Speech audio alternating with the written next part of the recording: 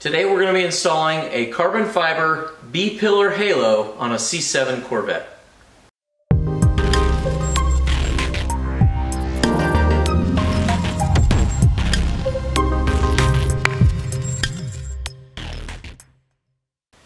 Hey everybody, welcome back to the channel. My name is Scott, and today John and I are going to be installing a carbon fiber B-pillar halo cover on his C7 Corvette.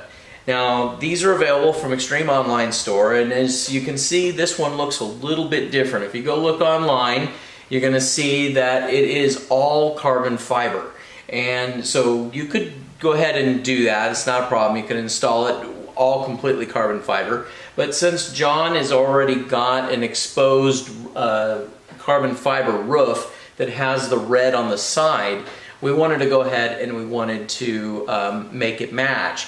So before we started this video today, we test fit this unit onto his car, and we got ahead and got all the markings of exactly where, and we taped this off, and then we sent it down to the body shop to have this painted in the same color as his car. So this will all match up. So today what we're going to be doing is we're going to be showing you how to install this, and a couple things that we'll talk about in the video as we're doing it. But there's one thing that you're going to notice when you pull your cover off, your existing one, and you can use this, you can reuse it if you want to, you just need to be very careful, is there is a rubber seal that has a couple two little rubber,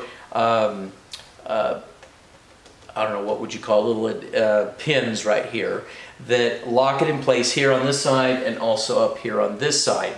And it has some adhesive that goes right down this way here. Now, I'll go ahead and I'll put that part number in the video up here in the corner, one of the corners here, so you'll have it. And that number is good from 2014 all the way up to 2019.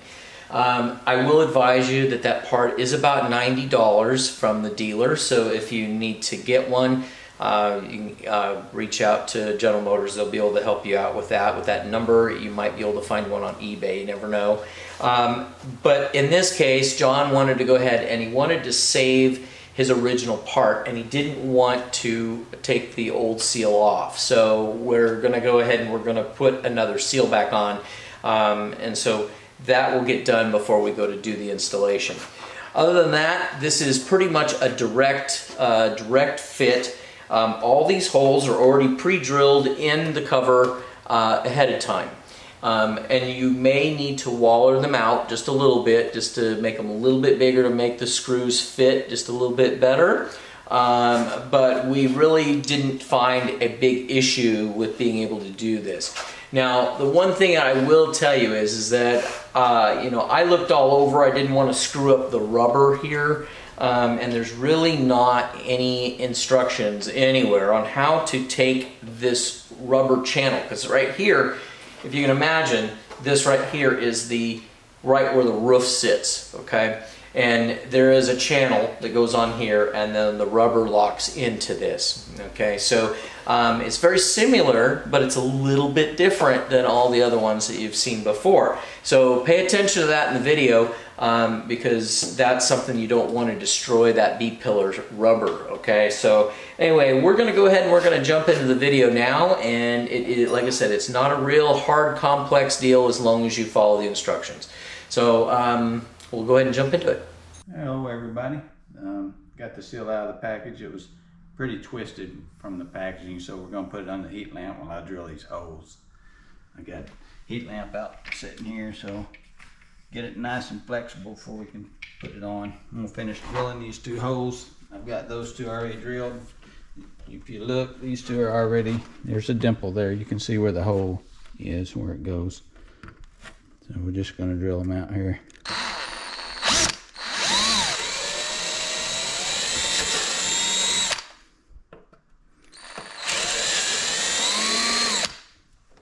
Alright guys, we got these holes drilled out to a 3/16. We're gonna got our seal all heated up so it's nice and flexible. Now we're gonna put her on. I'm gonna start pushing these pins in the holes, go from there. Just like that. go ahead and push this side in, that way it's pre-stretched.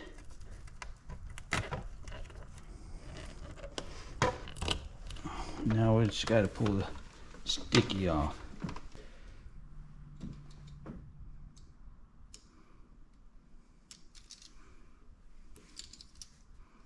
So what John's doing here, guys, is he's just splitting the sticky tape down the middle, so that way he can guide one side at a time. And basically what he's going to be doing is he's going to be letting the rubber literally sit on that bottom ledge, but he didn't want it to be warped, so he does one side at a time. Gets it. He's got it. You can see it's holding it with his finger, and he's pulling it with his other hand.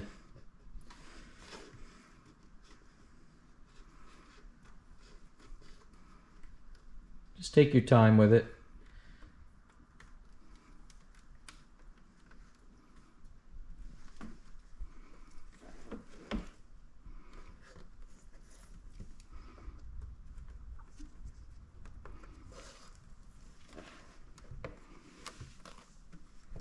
There we go.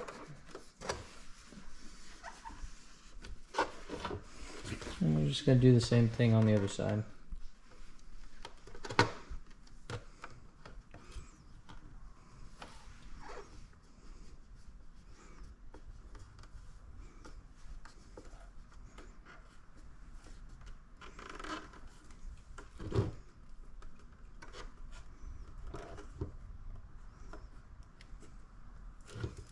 All right. So guys, if you were using a new one or replacing it, you can just get some new sticky tape and put on your old one. Just be very careful when you take it loose, because it's going to be very, very stuck on there. You don't want to ruin the rubber, okay? But now she's ready to go. She's ready to be put on the car. So we're going to start, go over to the car. We'll start taking the old one off, and we'll get this one on. Alright guys, we got to take this seal off, and if you lift this up right here, you'll see there's a Torx bit screw right here we're going to take out, one on each side. We'll start right here. There you go. Alright, now that we got this screw out of here, we're going to flip this up, and we're going to pull it from the bottom. See, like this. Just go all the way along here. Once you get it started, you can just kind of go with it. Alright, and that'll get it loose for you. Now you can see with it off, we got some Torx bits to pull this rail off of here. So let's start doing that now. I guess Scott's going to be filming and he ain't going to be helping as usual. So I'll do it by myself. Yeah, guys, when we're working on John's car, I kind of let him do all the damage to his own car where I don't feel bad. So. Alright, well, you're going to have to do it or I'm going to come around. You're going to have to come around. Yeah, that's what I figured. You still got to take this other screw out, so I'll go ahead and do that and give myself some room here.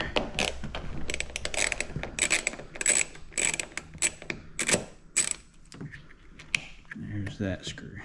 They're all the same screws, so you don't have to worry about mixing them up.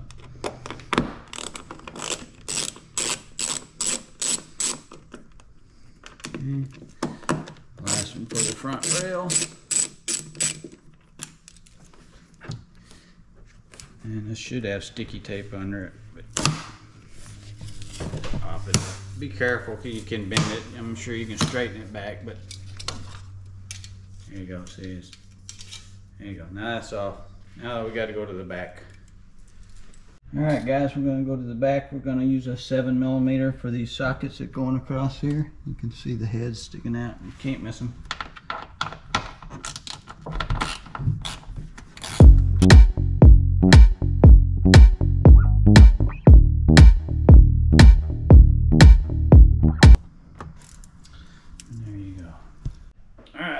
Bolts out. I'm gonna have to push this down just a little bit to get this to clear.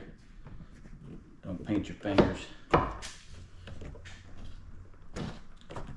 You can see how tight it is right here. You just gotta play with the roof hatch to get it out. There you go. It should come right out now. Do that rubber. There you go. Just like that. Alright guys, we got our new part on, the new seals on. We're just going to lay it in place just like where the other one was. We'll have to adjust this hatch to get it to lay in there. Here, John, I'll hold the lid. That way you don't have to fight it. Yeah, I'll hold it. Yeah. You need to go up or down? I think I probably just need to come to that side. Go up just a little bit and see if I can get the seal in there. Yeah, keep going. Keep going. There you go. It's going. It's just a tight fit, so there you go.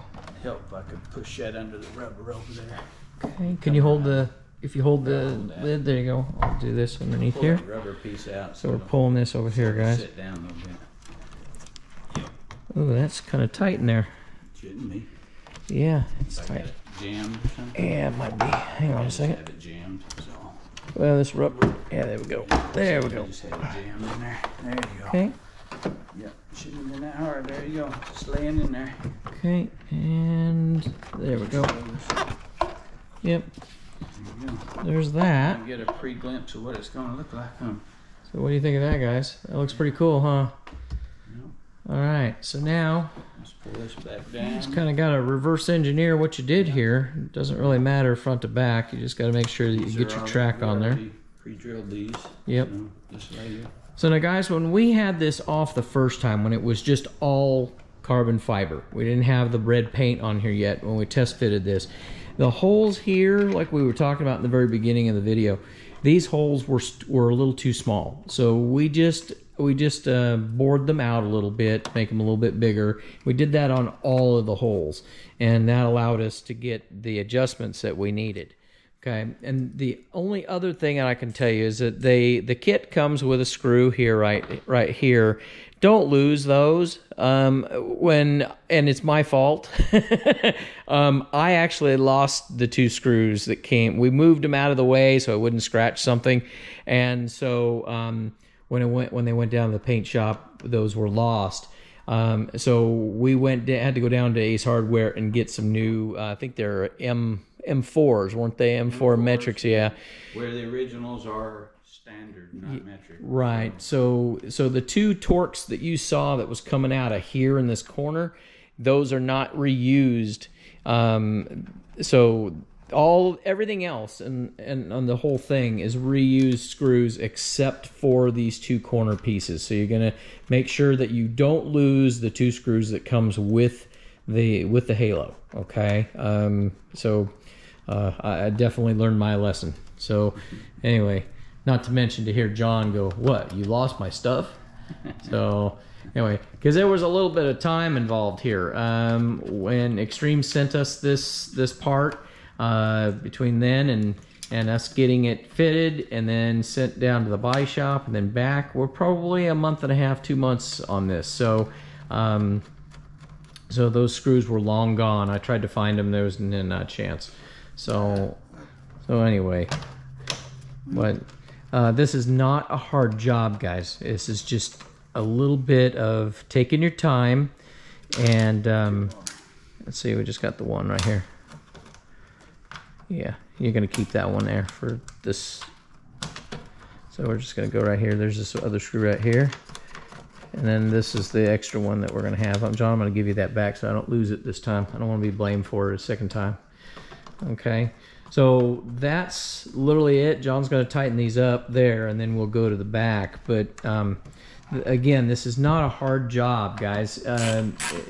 This halo is very intimidating. It looks intimidating, but it really isn't. And I think probably this is one of the only videos that's out on the internet that shows how to change this piece.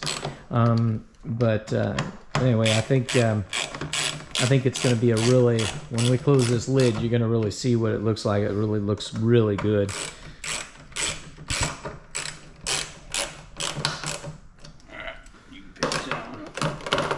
Oh, gee, thanks. So now he's got me filming and ratcheting. Great, right? It ain't hard. Yeah. Well, if I can do this, guys, you can do it yourself. If you don't want to do this, reach out to us. We'll do it for you. We'll give you a quote for it. No worries. All right, we're on the back side. We'll put these screws in here. Reverse order is all we're doing. Let's try to get them all started before I screw them all down. We're almost done, guys. I mean, you can see here, there's the screws right there. Bolts, I should say. John's only got, he's got to tighten that one up. What, you got one more? Yeah, I gotta tighten the other two.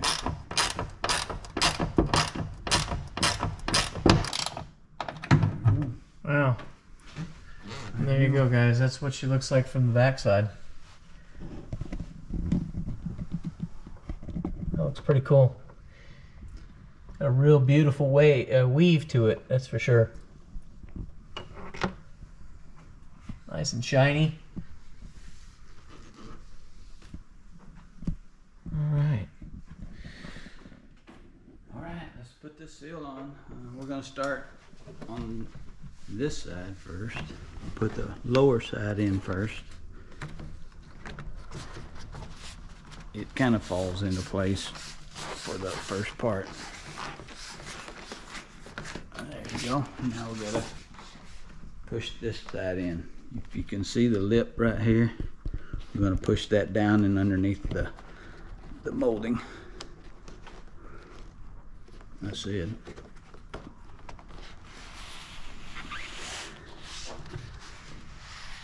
a little bit of pressure, right? That's yep. It. Just push them right there. Alright. Just like that. I'm going to come out of the way here and That side needs let John push that down a little bit farther there. Yep. There it goes. You Okay. can see. Yep. Pop that into place. You see right Now there, we you gotta can feel that lip all the way down now. Put our screws back in here. Yep. So we just got the 2 screws right here, and after that we'll be done. All right, we got our replacement screws here. These are metric M4s, so they're only a 1/2 inch long. They don't have to be that long. But if you lose them, it's right there. And just screw this in. I can pull it back so you can see it going in.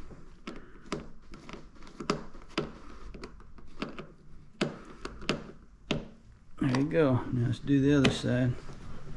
And we'll be done.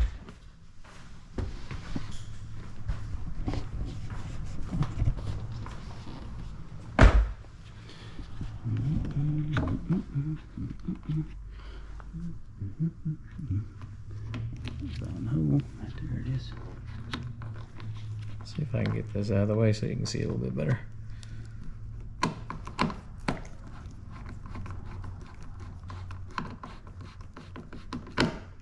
There you go. All right, guys, there you have it. So take a look at that.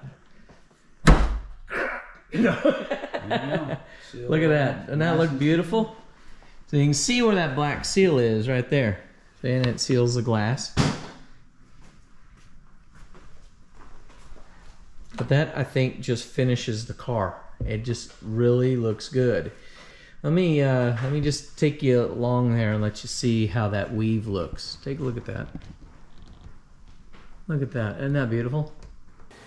So guys, that's about as simple as it gets to be able to install one of these. If you guys are in the market of looking for one of these carbon fiber halos, then look no more. You can get it from Extreme Online Store. I'm going to put their information right here at the bottom of the screen.